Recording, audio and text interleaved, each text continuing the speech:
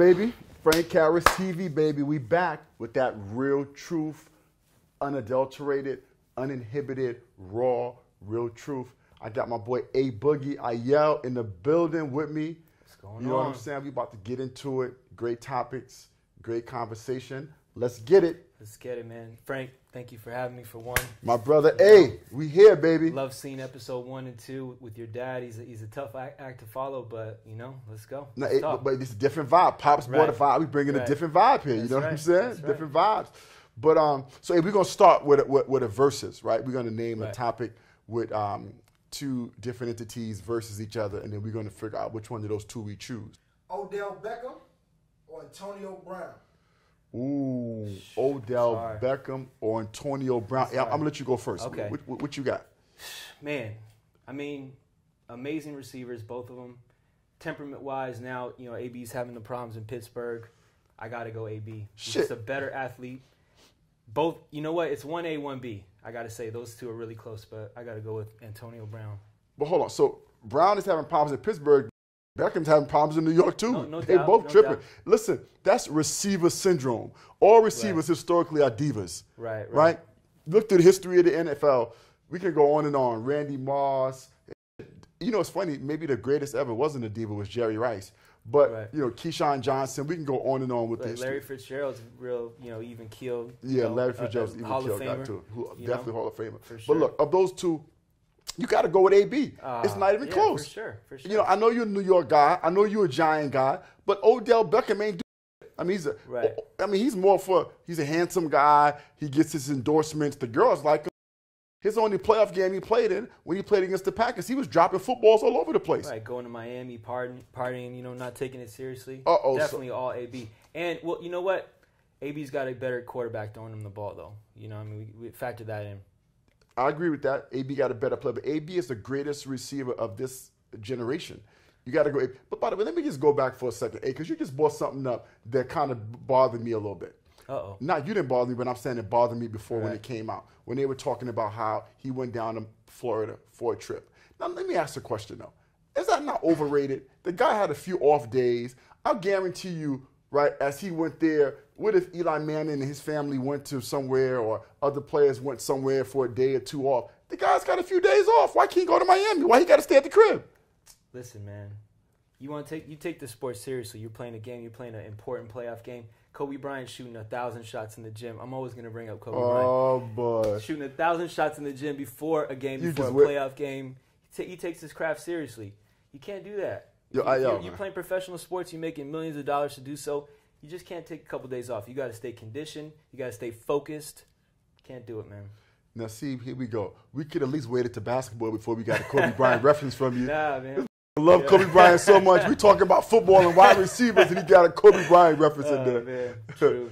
Y'all got to go with AB, though. I got to go with AB on that one. We agree on that. AB, for sure. Zeke Elliott or Todd Gurley? Ooh. I already know where you're going. Let me tell you, that's a good one, because you know I'm a Cowboy fan and you're a Ram fan. Yeah. So where we going, Todd Gurley or Ezekiel Elliott? Look, we're going Todd Gurley, of course, man. First of all, come on. You know what? Man. Listen, now look at how well my guys set up for the Super Bowl, you know, coming up in a week and a half. These playoffs, having C.J. Anderson to take some of the load off of him. Take some of the load. Should he been running better, arguably. True. I mean, my guy's a little hurt, right? He played the sideline. You know, he was on the sideline for much of last game. Go with Todd Gurley, though. Better athlete to me. I mean, Zeke, you know what? Both great players. I'm not saying Zeke's a bum, but Todd Gurley's just a hair better. So let me say this. Gurley is a fantastic player, right? That's a 1 and 2 again. I favor Zeke. And look, I'm a Cowboy guy, and I like Ezekiel a bit better. But look, I like Ezekiel is also more important to his team than Gurley. Look, the Rams have clearly showed they can win without Gurley. Gurley's been banged up, and they've still won, you know, in a pretty good fashion with the quarterback and the coach, more importantly, right? You guys have an amazing coach. Young McVay, you know what I mean? You guys got a horrible coach. We got the worst coach in football. And we've shown, you know, that we can't really get it done without Ezekiel. So I think Ezekiel's a bit more important to his team. I agree with that. Yeah. That being said, I got to rock with Ezekiel. You rocking with your boy Gurley. There's no right answer there because they're both those are the best two running backs in the NFL. For sure. Saquon is new. Yeah. He's going to be decent. He's almost there. For sure. Eagles quarterback. Wentz versus Foles. Ooh, Eagles quarterback. That's Wentz easy. versus That's Foles. not even a hard one. Foles, of course. What? Get rid of Wentz. Yo, listen, man. Foles is a guy that can get the job done. He's won a Super Bowl. He took him deep in the playoffs, you know. Yeah. He's the man. The guy can play under pressure. Wentz, still unproven in the big games. So let me say this. So I go with Foles too, right? Because there's some pixie dust that's on Foles when it comes time to leading that team, and he just fits in really great with that team, the chemistry, how he plays. But let me tell you why. If somebody argue Wentz, I would get it, right? When you're talking about a franchise quarterback, you're going to give one of those two guys a 5-year, $100 to $120 million deal, right? Foles is probably 1 or 2, maybe 2 more years left of greatness. Wentz is a young stud. I mean, realistically, Wentz was probably, before he got hurt last season, not this season, but the season before, was the MVP. He was the MVP before he got hurt. Now, Foles carried the torch and carried them to a championship. And I like Foles more. But in terms of long-term projections and franchise quarterback, how you going to go with Foles over Wentz? Wentz is younger, right, and got more upside. Well, look, if the question is who's better for the Eagles right now, right? Right. I'd say it's Foles. I'd say you take Foles in the next season. You know, they've been really,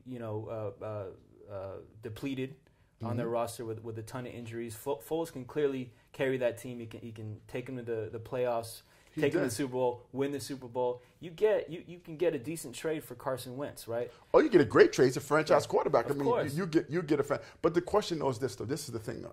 When you're talking about who's right for Philly in the short term, but the issue is this: Foles wants to lead a team now, so he's going to want a long-term deal, and Wentz is a long-term deal kind of guy too. Right. So which one of those two guys are you giving the 5-year, $120 million deal? That's the question, really. I'm giving it to the guy that won the Super Bowl, man. Clearly, Okay. he's the man. I think I got to rock with Foles too, but I just like Foles. It's something sometimes I think Wentz is the better player, but I think Foles is the better player for that team. Sometimes it's just there's a match and a connection between a team and a player, and it's something to be said about how they react to Foles. It's something special about the Foles-Eagle relationship as opposed to Wentz. And look, as an aside, you see there's some rumblings coming out of the locker room where they're saying some of the players have problems with Wentz and him being an egomaniac, egotistical, etc. So who knows if there's some truth to that. But one thing I will say, I know the Eagles are going to choose Wentz, but before you make that long-term commitment, you better make sure that noise coming out the locker room is not true, because you don't want to commit 5 years, $120 million to a guy that the rest of the team, his teammates, don't like at that position. It sounds like it is true, and it sounds like the players are spoken, right? They're in the media. They're trying to let the world know that they want Foles at the helm. So Eagles, you got a problem, baby, big time. It's a good problem though, right? You know, if I'm in the front office there, you know, I get rid of Wentz. I get whatever I can get for him, which would be a lot. You get a major haul for Wentz. I mean, franchise quarterbacks are the most important asset in professional football. Absolutely. Who's a better shooter, Klay Thompson or Steph Curry? Oh my God. Who's a better shooter, Klay Thompson or Steph Curry? That's wow. Well, first of all, 2 of the greatest shooters of all time. Well, not two. In the top 5, top 10. Not easy. 2 of the 2 best. Let's be clear. Well, There's not who's a better shooter. Ray Allen was a pretty good shooter. You bugging, A. You know? Come on now, don't do that. Ray Allen was a good shooter, but Klay and Curry, what? That's 1 and 2. Okay. So who you got? Steph. Nah. Look, Klay Thompson, he just torched my Lakers the other night, right? That was embarrassing. Everybody torching your Lakers, but okay. Not everybody. You know, we had some, you know, anyway, we'll get to that topic. But, you know, Klay, I saw the stat, right? 44 points off of 0, or all assists, all assisted points, right? Like, he's a catch-and-shoot guy, spot-up guy. Man, Steph Curry can create from anywhere on the court. Really. At least from half court on. The question is not who's the better creator. We just said who's the best shooter. So shooter. I think that answers the question on Steph Curry as a creator of shots is a better shooter, without a doubt. So let me say this. Steph Curry absolutely is a better shot creator, unequivocally. But from a pure shooter perspective, I got to go with Klay. From a pure shooter, form, mechanics, splash. Look, 2 great shooters, okay? If I'm at the end of any basketball game, okay, and I'm giving either one of those guys, now Curry's a better player, but if I have one shot, open shot, one Right. open or contested shot with one of those two guys, I'm going Klay Thompson. I don't think you're going to get an open shot with Klay Thompson, though. What kind of play can you drop where, like, he's not going to be double teamed or well covered, right? I'm being hypothetical, though. Okay. I'm speaking hypothetically. But hypothetically, you put the ball in Curry's hands to create a shot to take that last one. But that's creation, and that may be. But I'm talking about like Klay. To me, I mean, Klay's. This is how pure his shot is, right? There was another game. He had 44 last game. There was one game. Didn't he have like 50? And they said he had 7 dribbles. I mean, he's insane. Right, 7 exactly. dribbles. So that Right, shows you that right. he's so just shooting wise, cash money like mine. FYI, cash money. Hey, Trav. Next time we should shoot outside on the basketball court so people can see is cash money. Klay Thomas-esque.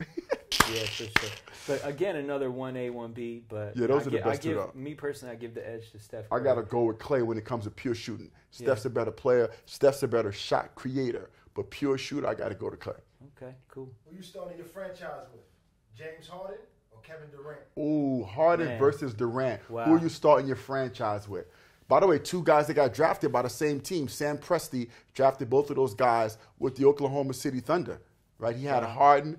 Think about how good that guy did draft-wise. He had Harden, right? He had Kevin Durant and Russell Westbrook. Wow. But anyway, who you got out of those 2? I got Durant. I just think all-around better player. He's one of the most skilled basketball players of all time. Harden, of course, is amazing. You know, he's out there. He's killing it, scoring. And by the way, the stat for him is all unassisted points, right? Like he's, you know, at the top of the heap in terms of being a creator on the offensive side. But not an excellent defender. Doesn't give his effort there. Shit, Katie don't even really. Well, you know, hey, the game's on the line. I'd rather have Durant guarding, you know, the best player on the other Look, team. I think this is a bad one because I think you getting this is a great question, but I think we getting caught up in the wrong thing. James Harden is to me clearly a better player than Kevin Durant. And let me tell you this, okay? You talk about versatility as a player. Kevin Durant is a scoring machine. Kevin Durant scores like we breathe. Kevin Durant is a prolific scorer and will probably go down when he retires as the best scorer of all time. For sure. Right? That's undeniable. But James Harden, first of all, is not only a great scorer, which he's clearly showing. By the way, his streak right now of like 20 plus For 30 sure. point games is unbelievable. Right. And you know what's crazy about that streak? I think it's so funny. They were showing like Will Chamberlain had like 550, like, you know, 30-point games in a row. And then after that, I don't remember the exact numbers, but I was surprised that Michael Jordan, when he averaged, I think it was 37 points a game one year, didn't get to that mark where he had, Right. I think, 20 straight games at 30 points per game. Anyway, that being said, James Harden is also giving you 9-10 assists a game. I mean that's like leading the NBA numbers in terms of assists. Neither one of the guys are great on defense, but James Harden is a way better assist man. I mean, what are you getting from Kevin Durant outside of scoring? Well, I mean, he's an unselfish player, right? And let me Is say he? this. I think he is for sure. He fits in well with that squad. Ask Draymond Green how well he fits in with the squad. Well, Draymond Green is the one that doesn't fit in that squad. So I wouldn't want. But anyway, the question being, who would I want to build a franchise around? Well, look, let's say this, right? Harden is playing without Chris Paul. These numbers are astronomical and impressive. Yes, he and is. He's the MVP without Chris Again, Paul on the court. and by the way, Chris Paul comes back on the court, you know, how are Harden's numbers? he was MVP last year with Chris Paul. Don't act like my man can't get MVPs. Don't say he can't get MVPs if Chris Paul's on the court with him. Right. He's about to be a 2-time MVP. Your boy Durant got 1. Right. Well, Durant's still, you know, close to the top of the heap in scoring, playing with the Splash Brothers. I watch those games. Like, he fits in well. He passes the ball. I go with Durant. Well, okay. I got to go with my man Harden because I feel like he does more for a team than Durant. Durant just scores. All right. Cool. Muhammad Ali versus Floyd Mayweather. Ooh, Oh, Muhammad man. Ali versus Oh, Floyd my God. Mayweather.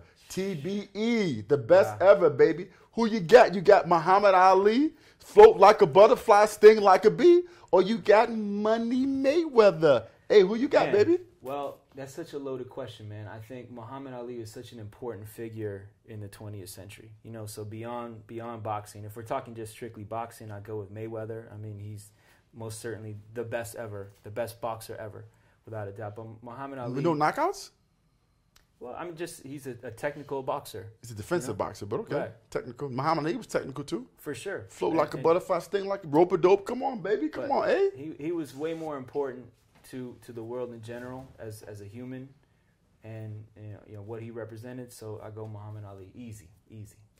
Okay, so let me say this. Muhammad Ali was absolutely more important to the world from a moral perspective, right? Because of what he did in terms of standing up for his religion against the war and speaking out on a lot of topics that related to some of the issues that we had in society. So Muhammad Ali's impact. But in terms of importance to the world, I mean, Mayweather is probably as impacting his culture in a negative way, right? On social media and money and making it rain.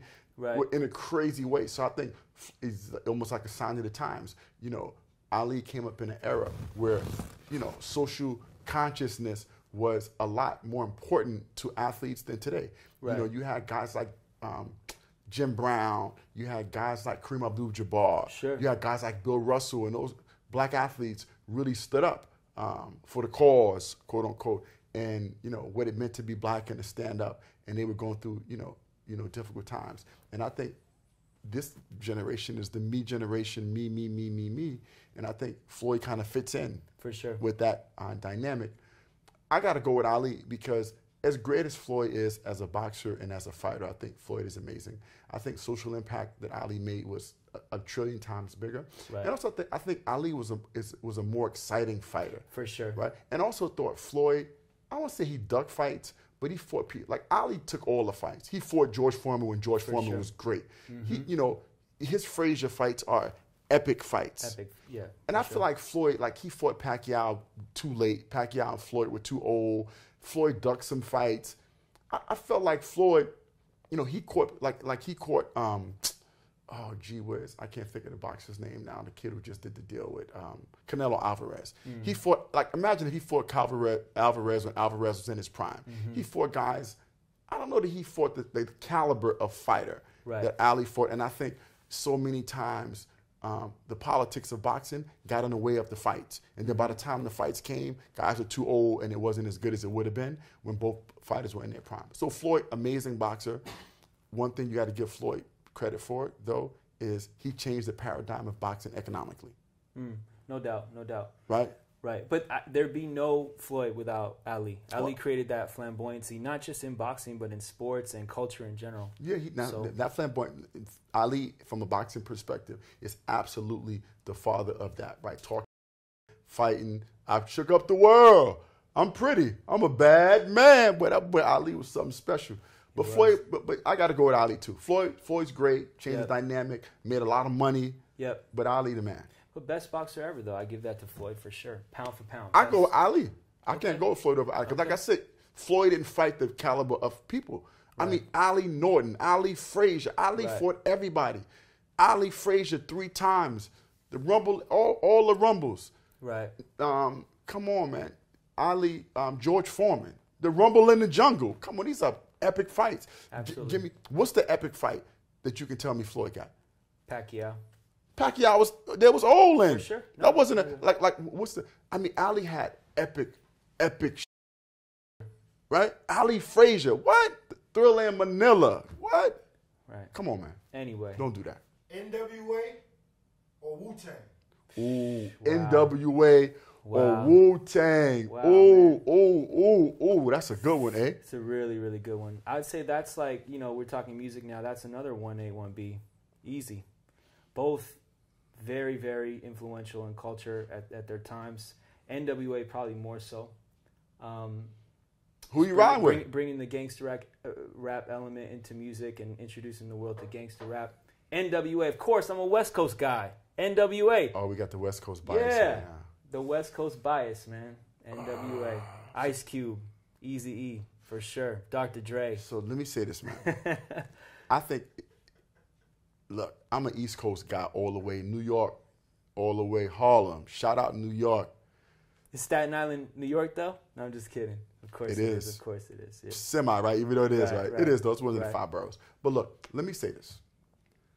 I love Wu-Tang. New York all the way. Love Wu-Tang. And not only was Wu-Tang amazing, but Wu-Tang also spawned a lot of other great artists. If you look at Wu-Tang compared to NWA, now NWA spawned greatness too, but you had Method Man, right? Raekwon was crazy. ODB was, was amazing too. So Ghostface, I mean, but NWA, to me, maybe the most influential one of the.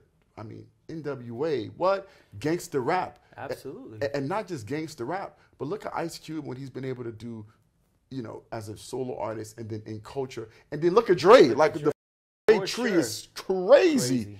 Yep.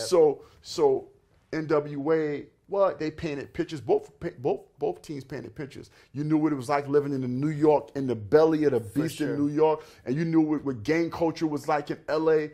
What? I mean, The Police was a classic, right? I mean, classic song.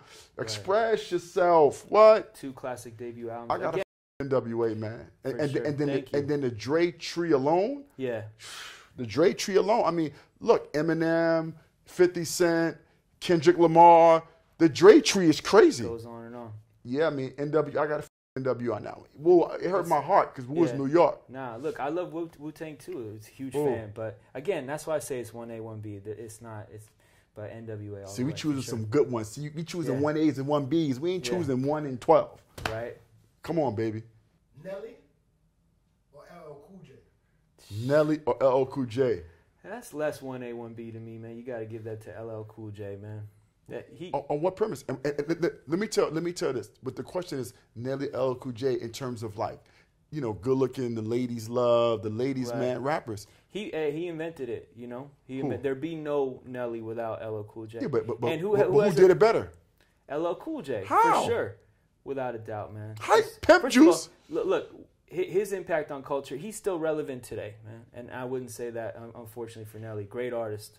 LL Cool J's not relevant as an artist today. Not musically, but he's still relevant in his acting and just as a personality out there. So is the RZA, but I mean, if you're with Jay-Z, the only people moving units, Pimp Juice, and us, Eminem, Pimp Juice, Nelly, and The Rock. There's a timestamp on that record. Woo!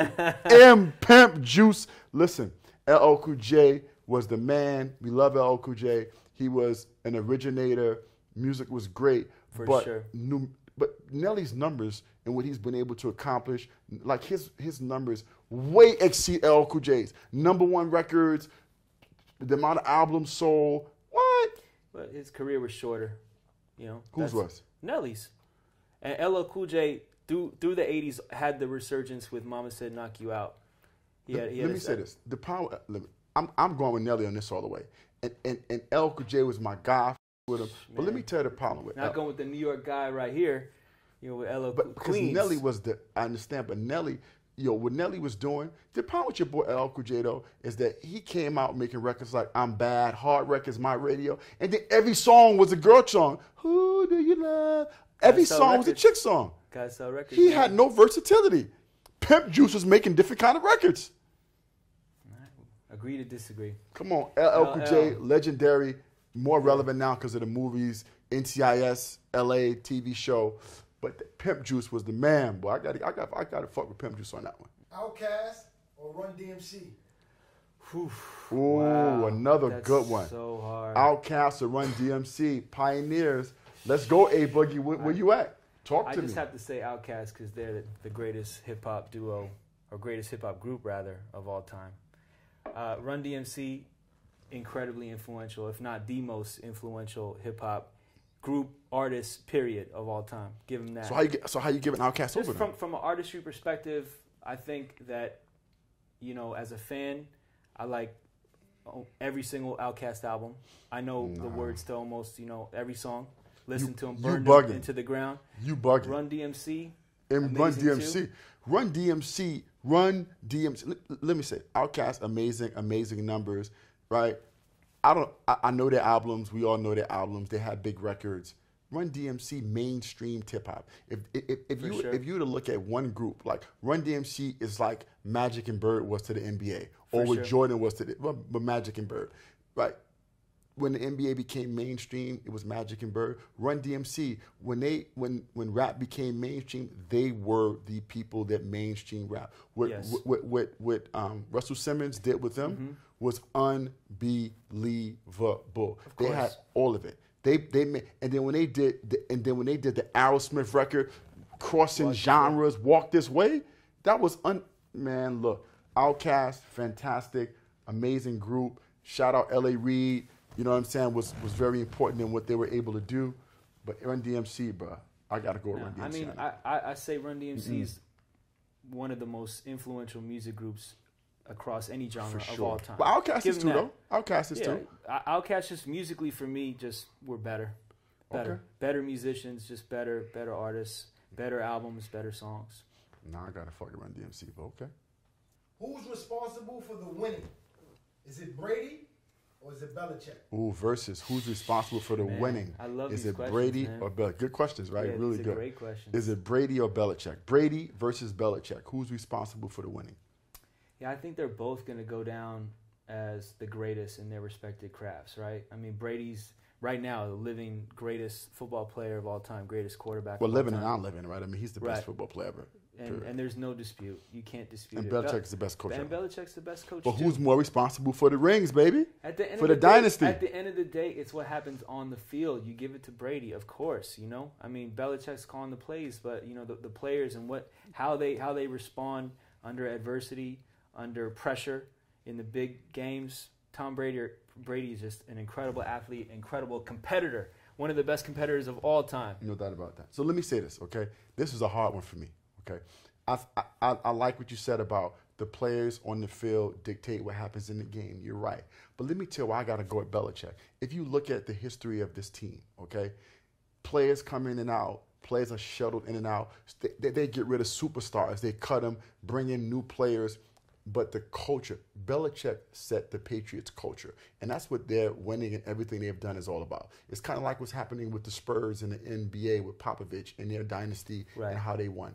And so culture is set. And when you set a culture, right, it really, really, really dictates how everything goes. So, and one thing Brady does a good job of is implementing culture. As the leader, as the head, as the quarterback, Brady is amazing in terms of hard work, ethic, what he does on the field, how he carries himself off the field, all the things that epitomize the dynasty and what the Patriots stand for. Brady embodies that. But it starts from the top. And I think Belichick creates a culture that everybody falls in line to. And again, the fact that they're able to shuttle players in and out all the time, the fact that they systematically take players that nobody else wanted. They take guys that played football, lacrosse in college. I mean, they take guys that no one thought. I was watching. There was a player that was a rugby player, right? And he played at Ohio State. He played 3 downs of offense of defense at Ohio State. Was a safety. Was a rugby player. And then the Patriots saw him at their pro day. He was a great athlete. The Patriots eventually signed him, and he became a Pro Bowl special teams player. The guy played 3 snaps outside of special teams in college, 3 snaps at Ohio State, and became an all-star playing special teams in the NFL. I just think Belichick, it starts with the culture that he implements. Brady's amazing. He's the TBE of football, but the culture and the fact that you can show players in and out, and they still are so good. Right? Yeah, but if Brady's not quarterback, right? It's happened once with Matt Castle, SC guy. Never started for SC. Came in as a backup. And did great, by the way. It was impressive. Did great. Did they win a Super Bowl that year? Did they win a Super Bowl? But by the way, the fact that he played there, Matt Castle got a big contract. Right. The Chiefs paid him all that money. For sure. And they showed how much of a bum he was. And the same thing, right? Right, true. Ask all the USC bum quarterbacks. By the way, I know you're a USC guy, but your quarterbacks are the most overrated assets in the history of college Carson football. Palmer, man, he did his thing. Okay, so as you name him, okay, do I need to run down the list of bums that you had? Castle, you just said. Right. But he never started. Should we talk about the butt fumble? Butt fumble, Mark Sanchez. Should we talk about the bum? Leinart, Barkley, Kessler. Yeah, I know. Yeah, they're not having deep runs. Deep runs, no runs. But anyway, that's a little off topic. But I got to go with my man Belichick. You fucking with Brady, I get it, but it starts from the top. It's the culture that he implements every day and how he holds people accountable. That's what I think is at the head of their dynasty.